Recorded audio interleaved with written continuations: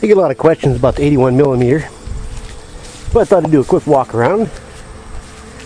As you can see, this right here is a black powder version, which means that the barrel you see in the video is solid steel and does not have a base plate in it, no firing pin in it.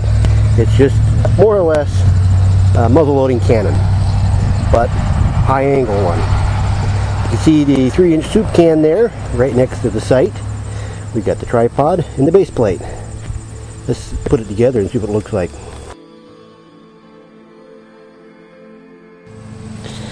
Now, as you can see, here we have it assembled. Like I said, this right here is a 81mm black powder, which means you cannot drop a round in and have it go off like you see in the movies. Basically, you take 1 ounce of black powder, drop it down the barrel. There's a fuse hole in the bottom. You stick a fuse in there, and then you see that soup can right there. Well, that's a 3-inch soup can. You drop that on top, and that's your ammunition. I don't even tend to fill it up with concrete half the time. With concrete, it'll go about 900 yards, so it does have a little bit of a reach to it.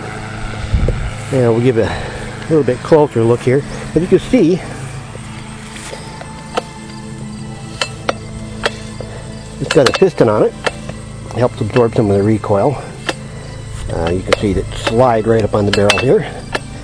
Most people don't realize that mortars tend to do that. And right here's the nameplate, 81mm M23A1.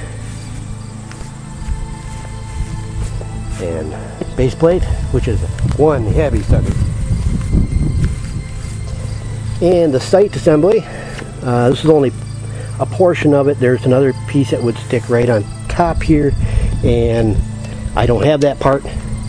Otherwise, everything is fully functional with this sight. This right here is an M64A1. And as like I said, we take a soup can, and a soup can will fit right in that barrel, nice and snug. You can hear that or not, but quite snug. And the fuse hole is right in the bottom. So it works basically like a regular cannon, except in this case, it has a very high altitude. And when I shoot this, just with like soup cans here, we're going up there, probably a couple thousand feet. It really will fly. Big, major hang time with it. So it's a lot of fun to shoot. It is fairly accurate, although it does not have any rifling inside the barrel, obviously, because it's a mortar, and because we're shooting soup cans with no fins. So they're not aerodynamic as you would think. But the odd thing is, when these things do go off, all the contents gets packed into one end. And because of that, it stays fairly consistent. Right? It goes up one direction and then turns around and comes back down, and it doesn't flop around, doesn't do anything. It just literally falls straight down. So there you go. That's the 81mm mortar. If you have any questions, please post. Don't forget to rate the video. And I'm going to be a little bit slow with some of the future videos because I'm actually going to a testing site pretty soon, and it's going to take me a while to develop the videos from the test site. This is going to be a remote test site. Once I'm done with the videos on the remote test site, then I'll start uploading them via satellite. So it's going to be quite interesting. Until then, thank you for watching.